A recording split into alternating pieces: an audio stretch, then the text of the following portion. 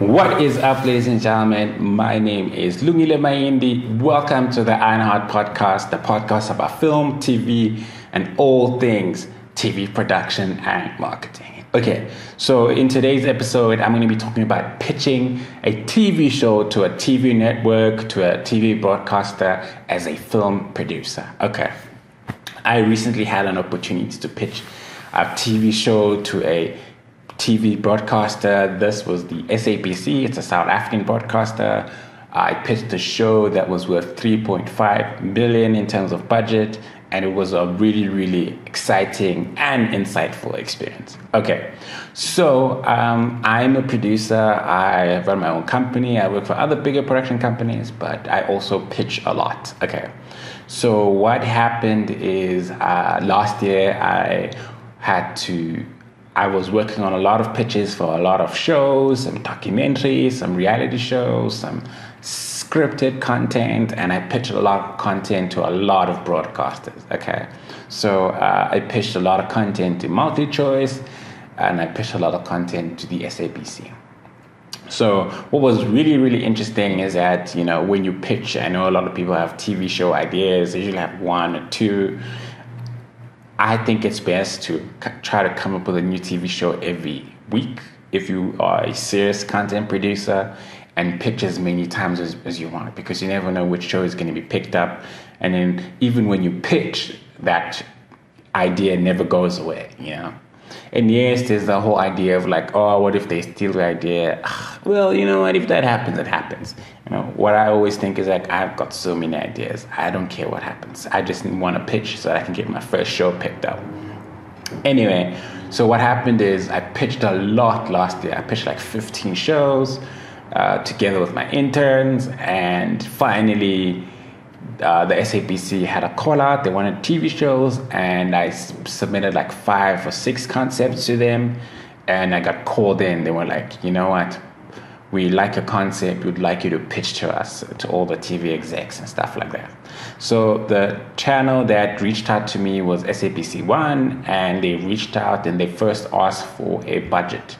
So when they requested a budget, I had to scramble and get the help of a producer to help me make a better budget. So I got a producer, and I paid this producer like 3.5 or 3,000 rand to help me with a budget. I mean, I already pitched and sent a pitch deck with a like rough budget, but I thought I just need to get more help from a bigger producer so that I could make a bigger budget, like a more accurate budget for the show. So I paid this person, and they helped me create like a more realistic budget to make the show feasible, you know?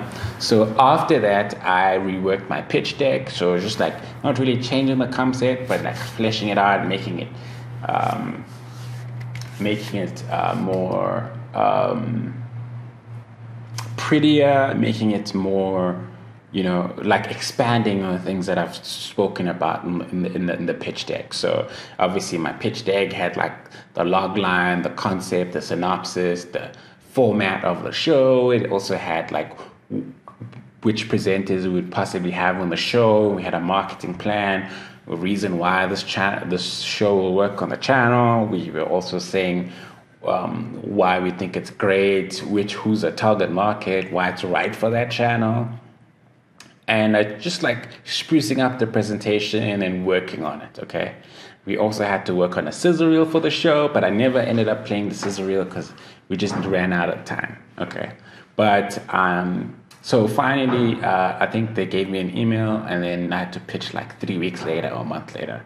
So as the days were leading up to the pitch, I was busy making the pitch pretty, you know, making it better, you know, practicing the pitch, and finally the day of the pitch came.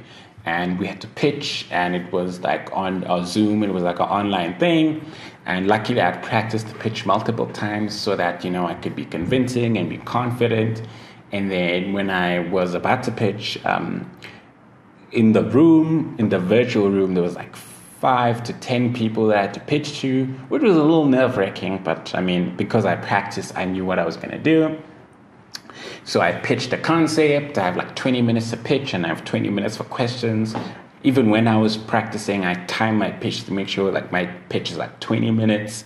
So I pitched the show. and they really liked it. And then after 20 minutes, they asked me questions. They asked me more about the show. They asked me about the budget. They asked me about which present, like, you know, they asked more information about the picture, even though they read it and they heard that they asked more questions. And it was a really great experience.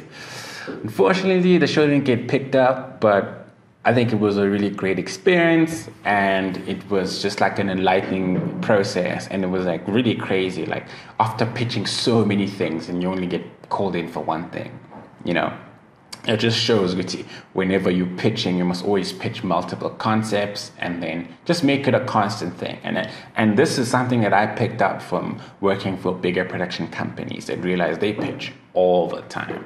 One of the biggest production companies that is like a client of mine, they pitch so many times and they've got so many shows and they're so big, you know. So that's something that I wanted to adopt as a production company owner and a producer.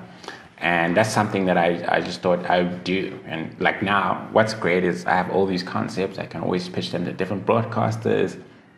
Now the market is coming, I can still pitch the shows there. The Durban format is coming, still pitch the shows there to different broadcasters and international broadcasters. But yeah, it was a really enlightening experience. It also just shows that you must never give up. You know, it's also like a step in the right direction, I think. I think it was a really, really cool experience.